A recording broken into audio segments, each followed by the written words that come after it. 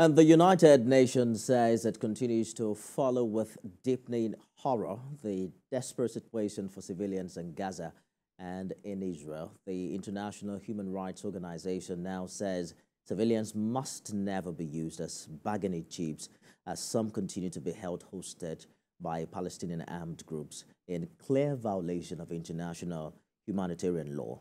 More than 2,700 people, including civilians, have already been killed in both Israel and Gaza.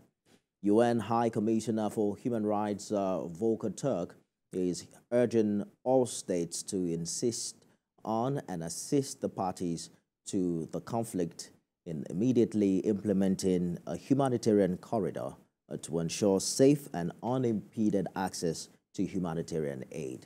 The UN says it's important that an urgent solution is found to the 56-year-old conflict, and it will also be at the disposal of both Israelis and Palestinians to help the region break from this vicious cycle of bloodshed, hatred, and polarization.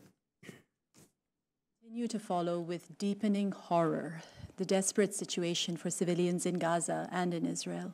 As we have stressed, civilians must never be used as bargaining chips.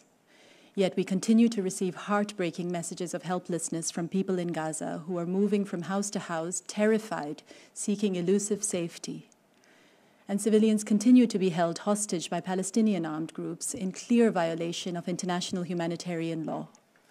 We call again for their humane treatment and their immediate and unconditional release. It is absolutely crucial that Israeli leaders make it unambiguously clear that military operations must be conducted in full compliance with international law.